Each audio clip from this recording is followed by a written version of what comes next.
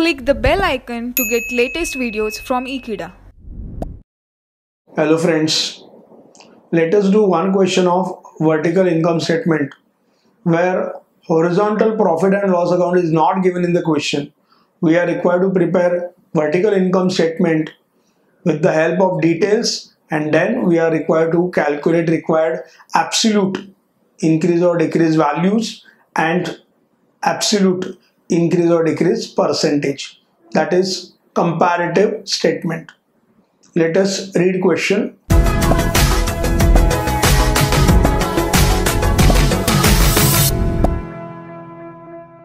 From the following information of Mahindra Limited for the year ended 31st March 2013 and 31st March 2014, you are required to prepare comparative statement after rearranging in vertical form suitable for analysis. Sales, this will be first item of income statement. Return inwards, sales returns less from sales to arrive at figure of net sales. Opening stock of raw material, part of cost of goods sold. Purchases of raw material, cost of goods sold. Work in progress, opening, work in progress, closing. Opening will be added, closing will be subtracted while calculating cost of goods sold. Closing stock of raw material, this will be deducted while calculating cost of goods sold.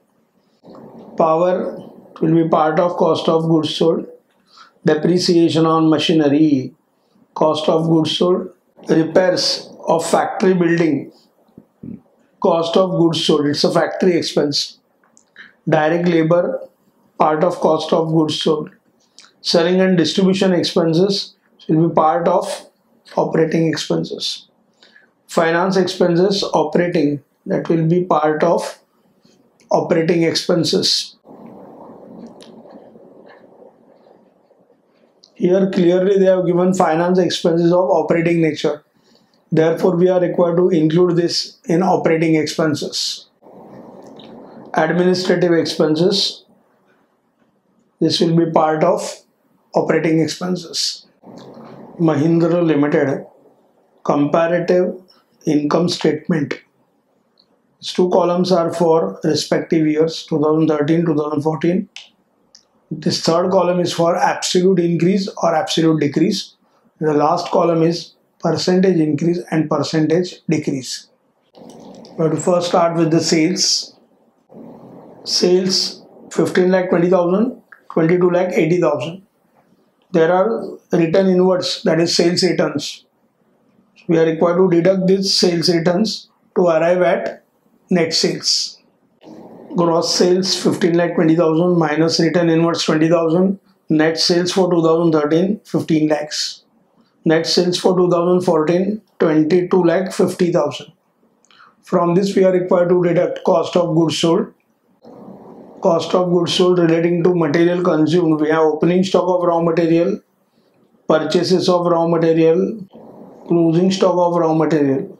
Opening stock plus purchases of raw material, it is 3,97,600 and 5,92,600.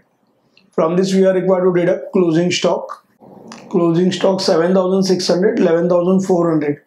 This will have to deduct raw materials consumed 3,90,000, 5,81,200. To this we are required to add direct labor.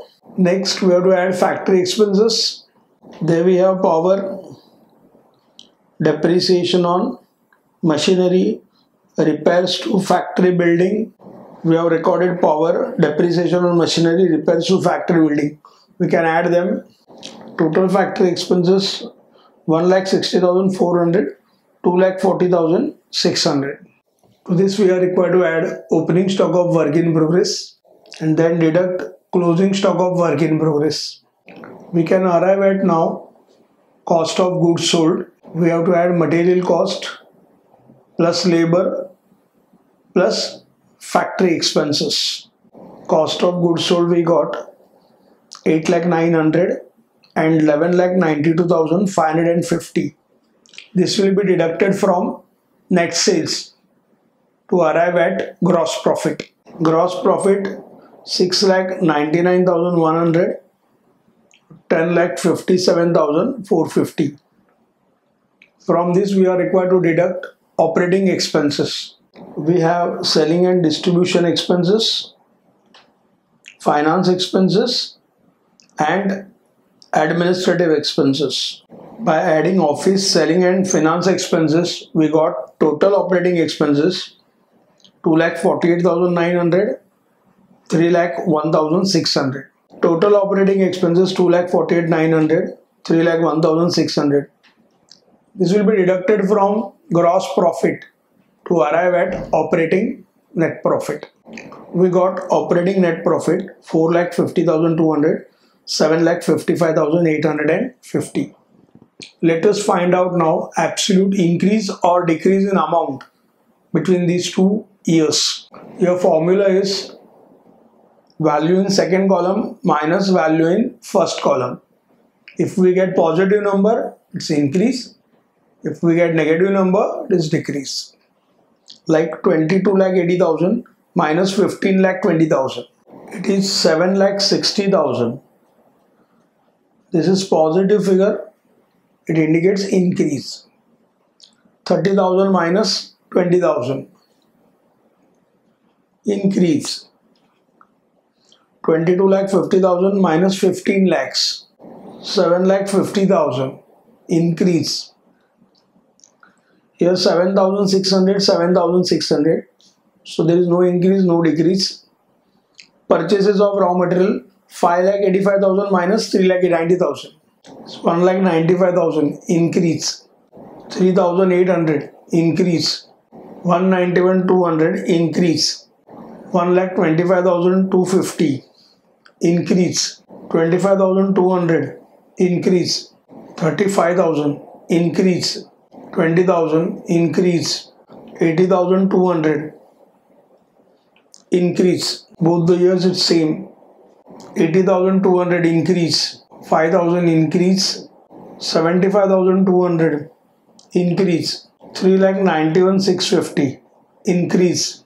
358,350 increase. 52,700 increase. 52,700 increase. 3,05,650 increase. Now we are required to complete last column, percentage increase or decrease. Simple formula is amount in third column divided by amount in first column multiplied by 100. For example, gross sales increase is 7,60,000 divided by sales of 2013 15,20,000 multiplied by 100. It is 50%. 10,000 divided by 20,000 multiplied by 100 is 50%. Net sales 7,50,000 divided by 15 lakhs multiplied by 100, 50%. Opening stock, here there will be no percentage increase decrease indicated because both the years figures are same. Purchase of raw material 1,95,000 increase divided by 3,90,000 multiplied by 100, 50%. Raw material consumed 191,200 divided by 3,90,000 multiplied by 100. So in case of factory expenses we are getting 50%, 50%, 50% and 50%. Opening work in progress, both the years it's same.